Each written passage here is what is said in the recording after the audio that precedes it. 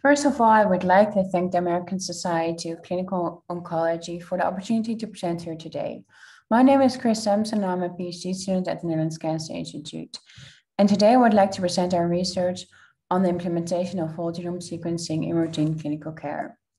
In the coming years, an increasing amount of new drugs will be approved, partly tumor agnostic, for genomic biomarkers. Hence, there is a need for a comprehensive genomic test which is future-proof, tumor type independent, and captures all possible biomarkers. The implementation of whole genome sequencing in routine clinical care could be an attractive solution. The WGS study, which is an acronym for whole genome sequencing implementation in standard cancer diagnostics for every cancer patient, has investigated the feasibility and clinical validity of whole genome sequencing in routine clinical care. The study design was as follows. Whole genome sequencing was prospectively performed on 1,200 consecutive patients with a suspicion of metastatic cancer. Fresh frozen tumor material was obtained during routine diagnostic procedures. Whole genome sequencing was performed independently of and in parallel with standard of care diagnostics. The results of whole genome sequencing and standard of care diagnostics were compared and discussed in a dedicated tumor board. The design of the study allowed for continuous evaluation and optimization of procedures. The patient characteristics of the patient included in the WGS study, the mean age was 59.3 years old with a range of 18 to 89 years old, and they were predominantly female.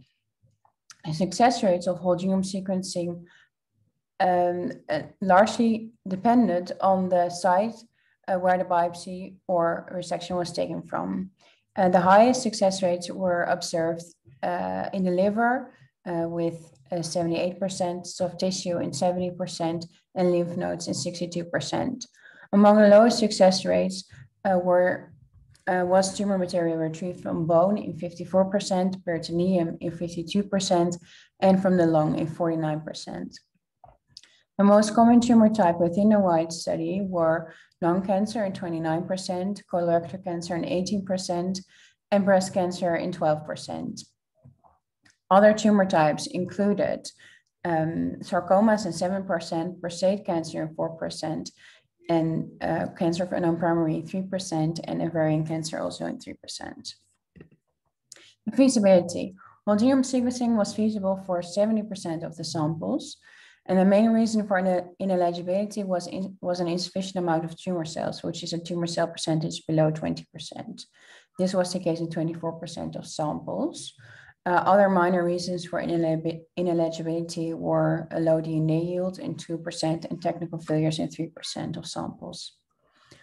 Turnaround time. The turnaround time is defined as the time from when the biopsy or resection was taken and the time when the whole genome sequencing report is available. The median turnaround time over 1,200 patients was 11 working days, and the median turnaround time over the last 300 patients was 10 working days. Clinical validity.